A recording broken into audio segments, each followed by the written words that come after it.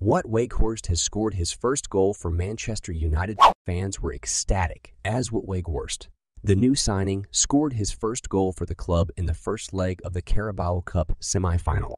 The goal was a true demonstration of Weghorst's poacher's instincts, as he pounced on a loose ball in the box and finished with precision in the first half of the match. The match ended with Manchester United securing a convincing 3-0 win, putting them in a strong position for the second leg of the semi-final final. The fans are hopeful that this is just the beginning of many more goals to come from Weghorst, and that he will play a crucial role in helping the club lift the Carabao Cup trophy.